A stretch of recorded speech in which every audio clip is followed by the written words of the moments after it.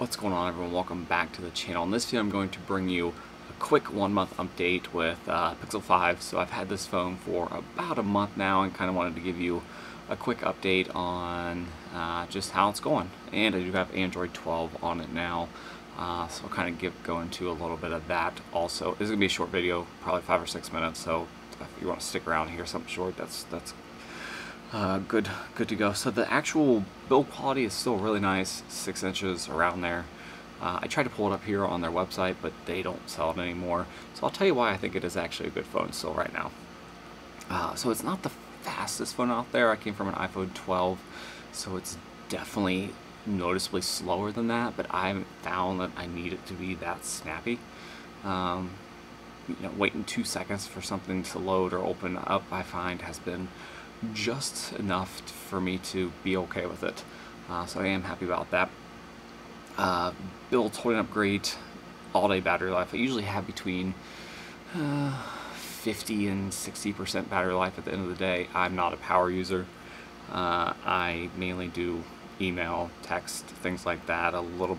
Very little Instagram, and a little bit of web browsing. And I'm always in Wi-Fi generally. Even at work, I'm usually connected to the Wi-Fi, so that does make a difference.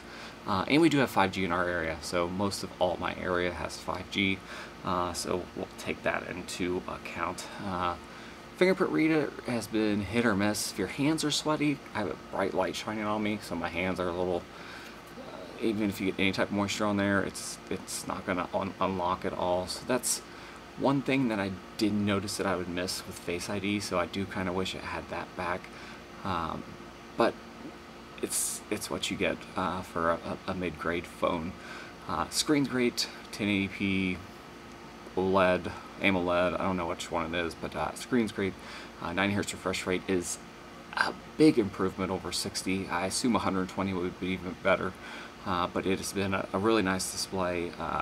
The hole punch notch actually doesn't bother me as much as the regular notch on the iPhones. I think it's just because it's so small and up there in the corner, and when you're usually watching a video, it's usually like this, so you don't necessarily even notice it that much. So that's been a good feature. I like the form factor, the size. That's a subjective thing. Wear on it has been fine. I don't use a screen protector or generally a case on it very often. I do have a case for times. I just bought a cheap $15 case, but build quality it's held up really well. The camera, it's fine. It's a phone camera. It's not anything like a DSLR. I mean, if you get, throw one of these on any camera or have any of the more modern full frame cameras, or even some of the older ones, even a DSLR will destroy any phone camera out there, but it does fine, especially in good light. The video on this is awful. Androids from Pixel phones in general are not known to have good video, so the video is pretty bad. Let's see what else. Great battery life. Performance is good. It has, I believe, every 5G band, so if you're in a 5G area, some of these phones that are coming out now don't have all the 5G bands. I think the Pixel 6 is one that doesn't have every single 5G band, so pay attention to which one's in there and see if you have 5G in your area, because we pay for it and we have 5G in our house when we're disconnected to Wi-Fi. Now, touch a little about the OS. Well, let's get into more of the physical stuff. So the speakers on this aren't great. The iPhone 12s, I think, were probably 20-30% better. So the speakers, they work. I mean, we're saying it's not a flagship phone. They're good enough, but not quite as loud as the iPhone 12 or the iPhone 11, 10 something max that I had before this. USB-C charging is golden. I love that. It does also have wireless charging, so I have a wireless charging pad here on my desk, so I can charge it fairly easily. Software, Android 12. I'm not a huge fan of it so far. There's things I like. I like the material feel of it on where they're going with that, but some of it just seems very unpolished.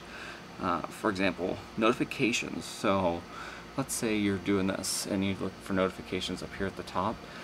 When you scroll down like this, so when you swipe down and look at notifications, that's usually what comes up.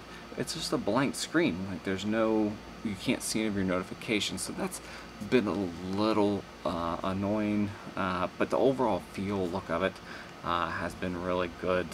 I've enjoyed that and had a good time with that. Some of the apps still are kind of not on the same line as the iPhone was. Just some of them, like Apple Music, which comes with our Verizon plan, isn't quite as snappy, quite as good. It does seem to crash like once every 3 or 4 days. It'll crash. I have to restart it. But overall, the Material UI, it's very good. There's just a few little things that I think maybe make it look better, but perform worse and not as easy or ergonomic to actually use and actual function with. It has been a little worse on my battery life, but maybe I have some animations on that I haven't turned off, or I haven't played around with it there. But it's definitely not revolutionary like I thought it was going to be. It was a lot of design stuff, a lot of stuff changed with that. Then there's a bunch of themes if you use different wallpapers, but I usually use our current whatever cute picture of our little one on there most of the time. That's really it. That's my 1 month update. You can get these dirt cheap right now, $450, $500 for mint condition, like new. Some of them are going towards $550, $600, depending on what accessories they come. But I've seen some that are in just good condition sell for $400. This phone's a steal for $400 if you can get one with a good battery in it and overall good. You know, the screen's not cracked or anything like that. So I think it's an excellent deal. The one negative, so I bought this phone new from Google. I like the peace of mind of having Apple Care. I know you can get that service through Google, but they do it through a third party, and from everything I've read, that I break it, you fix it thing is garbage. Like all of them in our area get horrible reviews. There's horror stories all over through that. That's generally what happens when you outsource something like that. So I do miss Apple Care because our 18-month-old, they're 18 months old. They get a hold of phones at a time. Sometimes you have to use it to distract them, especially when you're chasing around and they don't want to get dressed. This is a good distracting tool. May not be the best out there for mental health. I don't know. When you're a parent, things are a little different. So that kind of sucks. So I do wish, that's one reason why I think I'm actually going to go back to an iPhone, because we need a tablet right now, or not that we need, it would make things more useful, especially when we're traveling with our little one.